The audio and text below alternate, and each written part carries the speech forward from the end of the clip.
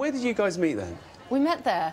My friend runs a Pilates studio, and it was my 30th birthday, and she lent me her studio to have a party in. And Chris had asked me out a few times on Facebook previously. Oh, really? And she kept turning me down. No. Yeah. Because she didn't know what a stud I was. And then on the night coming up to her 30th, she was concerned about the lack of numbers. I didn't know many people. I'd only been there for a year. So I was like, yeah, come and bring all your friends. Anyway, he walked in around midnight, and I was dancing with my dad. And we had a dance, and then you left. That's and right. I woke up next morning, I said to my sister, God, I think I'm going to marry that guy. Wow. Oh, wow. Was it really? Yeah. Just Tell us about your life in LA. Is it all glamorous? Pretty glamorous. Is it? So we mostly wear gowns and tuxes. It's actually not. We have quite a domestic life. Our house is kind of the epicentre of our social life, which is nice. We have people over a lot. Sunday, maybe a dozen to 20 every Sunday. Really? Cooks Yeah. for you. Oh, lovely. Brilliant. Yeah. I love that chaos. Oh, Yeah, I love it's it. great. Yeah, it's really Loads of good. kids running around. So who's the cook that I used to? I am. Are you? Right. Yeah, I Yeah. love it. Yeah. Are you quite bossy? Do you push him out the kitchen? I don't want anyone in the kitchen when I'm cooking. Yeah, I'm slightly scared now. Jamie, I think you're going to be fine.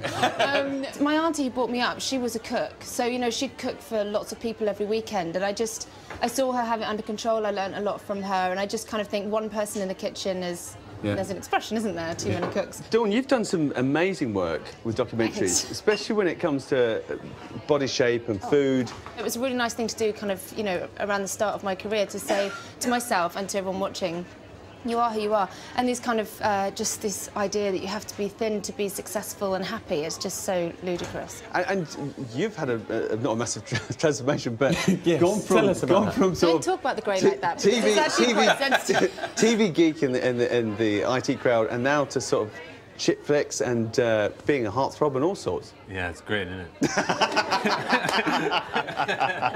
I never thought that I would be doing romantic kind of roles necessarily, and I feel like because I did that one in Bridesmaids, people are like, oh, that's what he does now all the time. And Dawn loves the idea of anybody finding me even relatively attractive because it kind of vindicates her choice. Yeah, it does.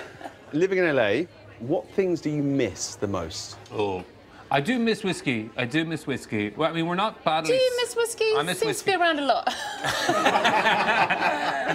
We actually, for our wedding, we didn't have presents. We said for everybody to bring a bottle of something they think that we'd like. So we have like an amazing whiskey Yeah, collection. do. This, my friend, is breadfruit. Oh. This is absolutely typical of the island, and I've never ever cooked with it ever. What we're going to do now is the beignet, right? It's a fritter. Do you remember those? Oh, yes. I'm just going to split it up. Look inside it. Wow. So you can kind of treat it and cook it like a potato. I'm cutting it into wedges and boiling it for 20 minutes.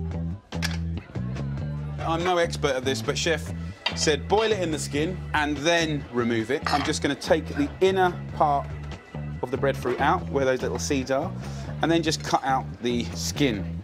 Our ready-made salsa gets mashed up with the breadfruit flesh. I love mashing. I actually need a new potato masher.